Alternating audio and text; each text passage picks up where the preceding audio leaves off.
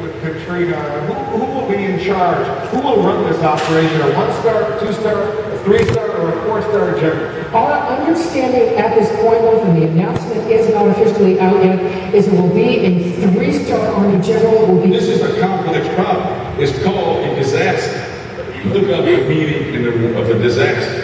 Friday, September 2nd, 4 days after Katrina hit, the cavalry has arrived. Hey, lock us down! Lock us down, damn it! All I have to say this morning is hooray for Honoré. This guy seems to be the perfect guy for this job. Seeing him in the streets of New Orleans, telling them to put their M16s down for gosh sakes. And let's get some tension out of here. Let a little steam on, please. You saw Honoré yesterday doing really sort of almost symbolic things, but at one point, Barbara Stark was right along with him.